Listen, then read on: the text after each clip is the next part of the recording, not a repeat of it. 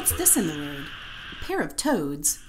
Eastern spadefoot toads are hard to see unless they're using our seasonal wetlands for breeding. It's a relatively pretty toad with beautiful large protruding eyes and vertical pupils.